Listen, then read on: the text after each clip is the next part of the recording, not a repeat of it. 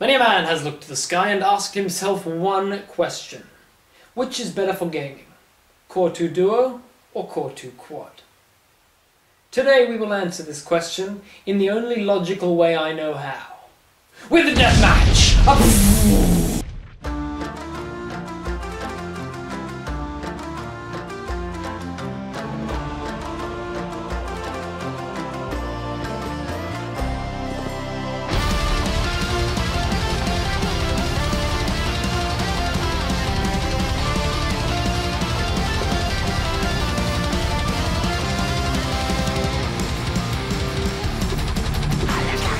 From Team Duo, we have a 745 tower powered by a Core 2 Duo E6300 running at 1.86 GHz.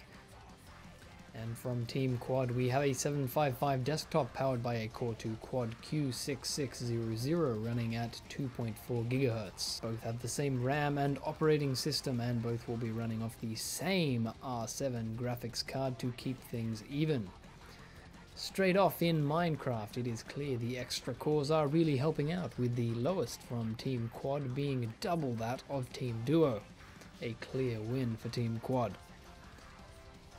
In Bioshock Infinite, it seems that it is our graphics card holding the two CPUs back, as frame rates were almost exactly the same, with Team Quad's average just being a slight bit higher. We'll call this round a tie. But last of all, in Killing Floor, these scores were really quite close, with the average on both teams being exactly the same, and it's really only the low and high ends that are different. But Team Quad edges its way out into victory.